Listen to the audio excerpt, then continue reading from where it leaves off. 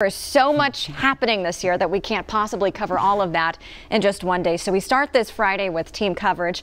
Our crews are scattered across the fairgrounds this afternoon, previewing some of the fun going on. How about we start with News on 6's Mallory Thomas. She joins us now live from the fair to show us the excitement surrounding the junior livestock shows. Mallory?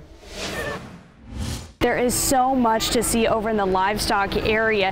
The petting farm isn't just for the little kids, it's for the adults too. It's my favorite. There's so many animals over here. You can see the junior livestock shows, the birthing center. There's a lot going on throughout the week.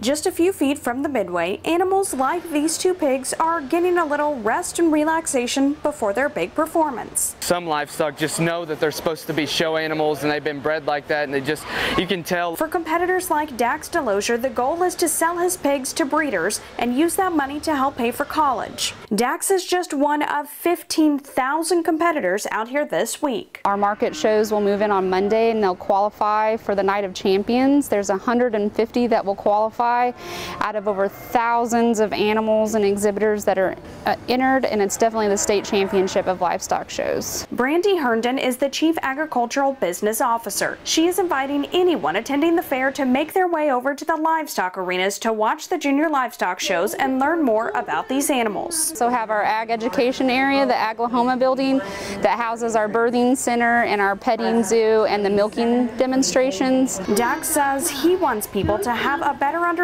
of why they spend countless hours raising and showing these animals. Some people just see the pigs, but in all reality this is months of hard work, months of teamwork with other people. Families do this together, and it's just the passion that people have for this industry. If you want to bring your child over here to the petting farm, again, it's my favorite thing to do. Admission is free to get in, and they're going to be open all 11 days of the fair. In Tulsa, Mallory Thomas, Oklahoma's own News on 6.